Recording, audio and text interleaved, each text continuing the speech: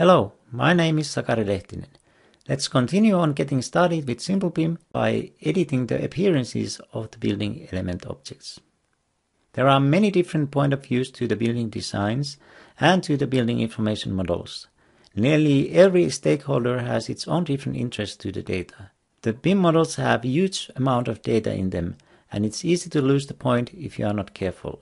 Using colors will make the models easier to read and understand by the receivers.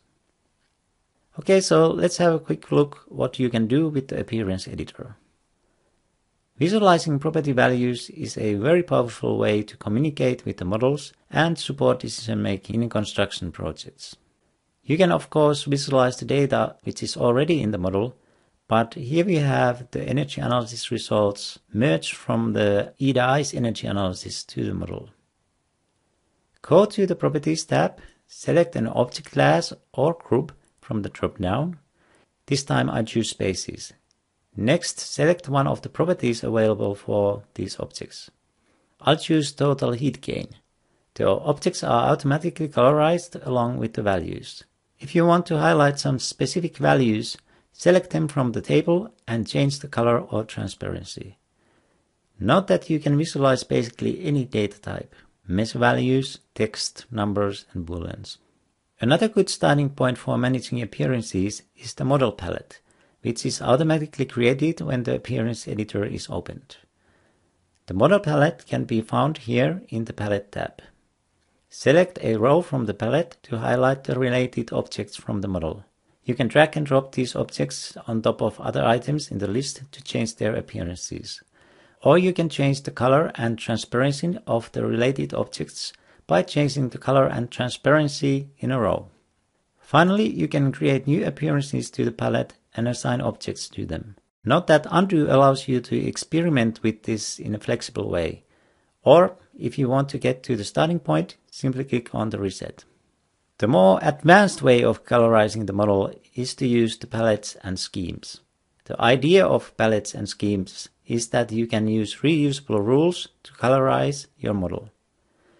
This can be applied to different versions of the model or used even in completely different projects. This allows you to normalize your BIM color workflow or quickly visually check important things from any model. Here's an example of a text rule. See how green color is assigned to the value ext1, and here's the decimal number value. Objects which have value greater than 3000 for some property will get red color. Now to understand how this works, we need to go to the Schemes tab.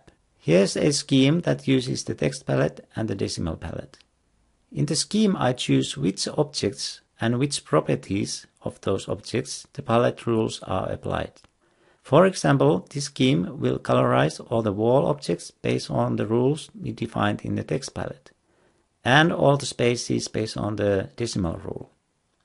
I click Apply and the model is colorized accordingly. Okay, that's the basic of Appearance Editor. Again, you could now export the model back to IFC with the new appearances. Just make sure that the colors for 3D objects export setting is on. Next, let's see how you can merge multiple models, edit them and their placements, and export the merged model back to IFC. Click on the Model Placement button and continue by watching the tutorial over there. See you in a bit.